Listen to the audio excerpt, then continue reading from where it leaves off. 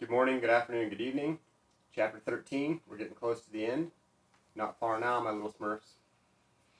We're talking about gene flow. We're talking about the exchanging of genes between populations. A population can gain or lose genes through gene flow. Assume that a random mutation shows up in a particular individual, and then that individual leaves that population and goes to another population. That's where an allele can leave. And that will change the percentage of genes, of certain genes within the population that they left and in the population that they have moved to.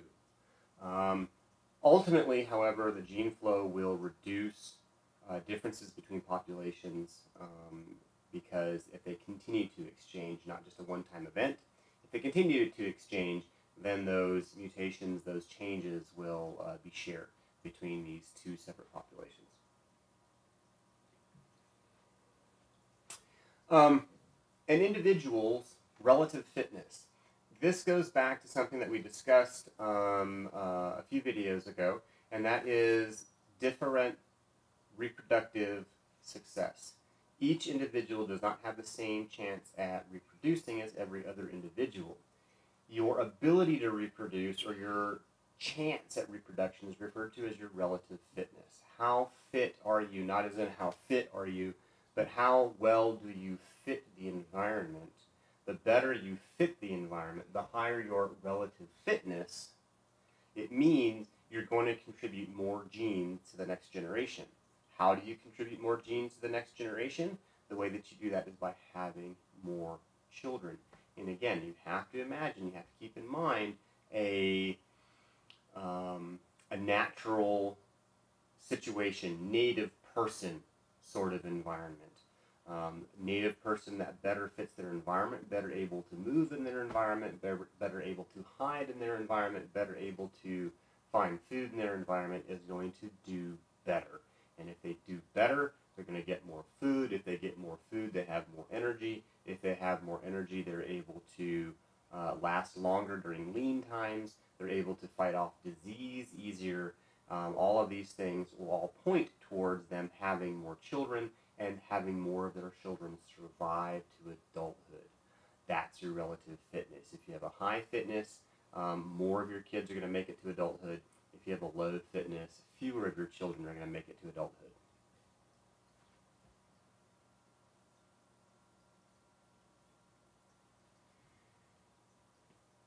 As natural selection works on a population, these pressures, these selective pressures, can actually change a population. We've talked about that. We said it's microevolution.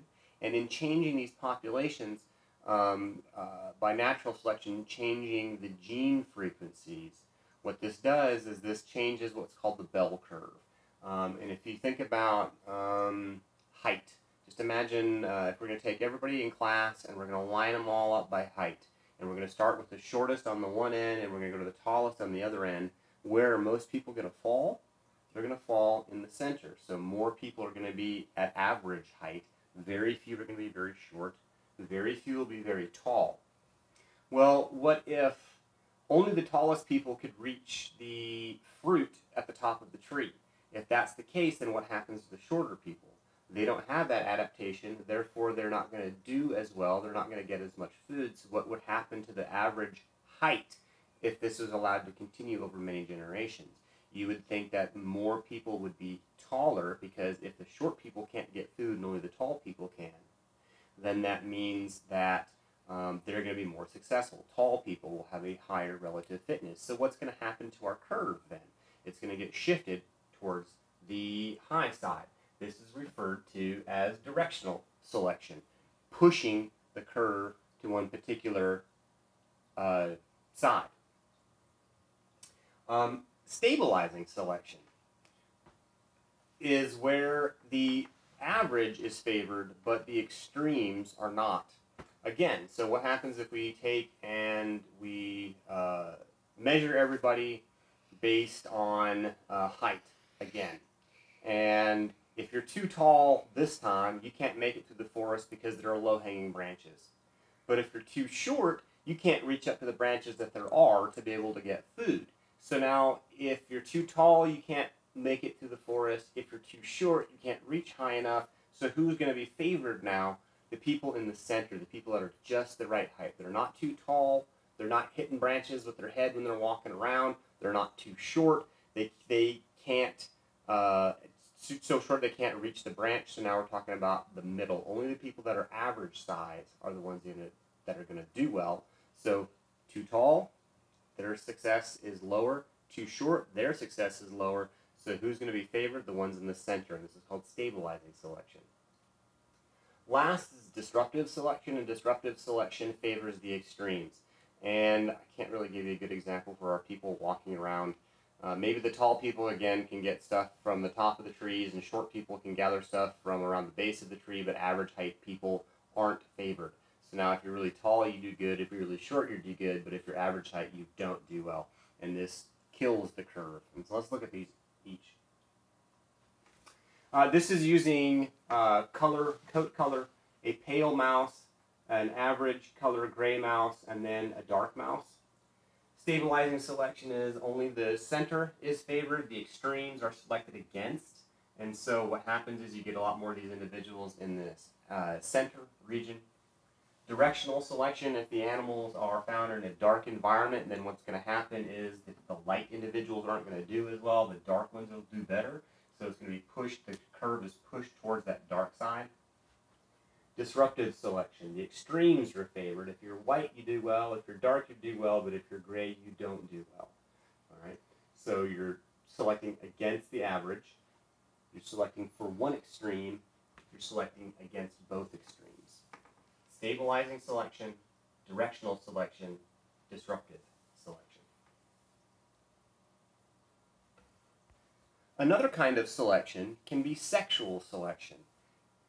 Individuals of one sex will often choose mates of the other sex. And what I mean by that is that most of the time in most populations, the females get to pick who she wants to have babies with. Most of the time it is the women who decide who their mates will be. Men will throw their attention out to several different women, hoping that one will say yes. One individual woman will have the attention of several different men, and she will pick one to go with, to be with. All right, this is referred to as sexual selection. That one, for some reason, had traits that she was interested in. What traits is a woman interested in? What trait is the female interested in? It really depends on the species as to what specific traits they're looking for. But the all pretty much universal thing is she's looking for generally a large male, because that means that he's healthy, he was able to grow big enough. Generally they want an older male because he's been able to live long enough. And generally they want what's referred to as a successful male who has good genes.